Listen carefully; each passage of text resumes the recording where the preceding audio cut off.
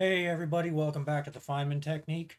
I won't be doing any Feynman integration today. Instead, what I wanted to do is kind of I wanted to feature this integral on my channel. It's a pretty popular, difficult integral. It doesn't have any sort of elementary representation, but there's kind of a nice infinite sum representation. So I just wanted to go through the process of solving this, and we will be using infinite sums to solve this. Okay, so the first thing we want to realize is that x to the x can be written e to the natural log of x to the x. The e and the natural log just cancel out. And then we can bring that x outside of the natural log to get e to the x natural log x. Next, we rewrite our integral using that fact. So now our integral is just the integral from 0 to 1 of e to the x natural log x dx.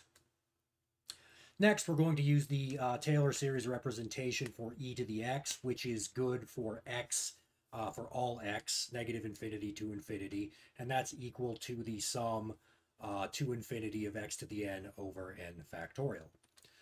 Well, this implies that e to the x natural log x is the sum as n goes from 0 to infinity of x natural log x all to the n over n factorial. In this case, we just replaced our x in our first sum with x natural log x. Now, this will not be good from negative infinity to infinity because obviously we cannot put negative numbers inside a natural log, but it's good for the positive numbers. So we're still all right.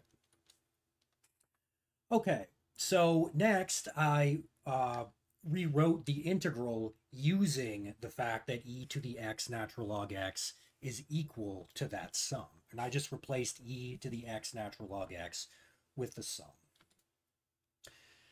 The next thing I did is I switched the bounds of integration and summation, and also brought out that 1 over n factorial outside of the integral, because our integral is with respect to x. Therefore, in regards to the integral, 1 over n factorial would simply be a constant.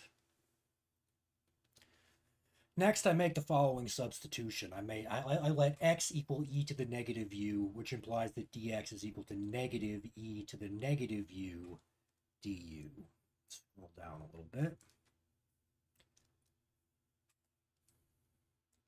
So subbing e to the negative u in for x, we get the following. The bounds of integration change from infinity to 0, and you can see I just literally replaced the x with an e to the negative u, the dx with a negative e to the negative u du. So that's the first step in performing our substitution. And next I simplify.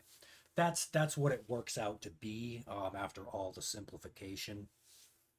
You can see we use this negative sign here to switch the bounds of integration, and you can work that out for yourself. That's the simplified version of our substitution. Um, so after that, we make the following substitution. We will let w equal u to the 1 plus n. And the motivation for that is to get just one variable in our exponent here. So this u to the 1 plus n would just become a w. Well, that implies that u is equal to w over 1 plus n. And that also implies that our du is equal to 1 over n plus 1 dw. All right, performing that substitution, you can see I just directly substituted everything in. We have our u to the n plus 1. That just becomes a w. We have our u, which is w over n, or 1 plus n. I replaced that u with that and raised it to the n power. And then replaced our du with 1 over n plus 1 dw.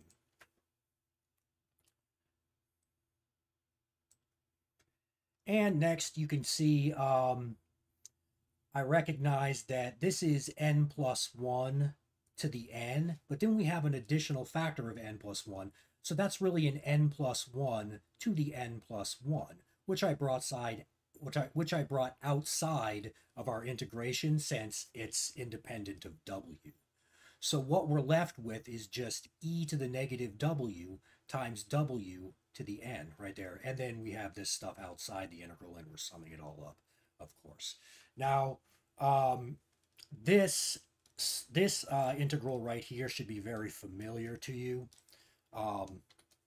That is actually equal to n factorial. And I've shown that a couple times on this channel. I'm not going to go over why that's true. I use Feynman integration to show it. But that's a fairly well-known thing, especially if you like Feynman integration and you've watched my channel for a while. You'll pretty much recognize this right away. So this is equivalent to n factorial, which is nice because that allows us to cancel this n factorial. This whole thing is just an n factorial. So that cancels this n factorial, leaving us with this sum right here, which I simplify to this sum. Basically what I did from here to here is just took one away.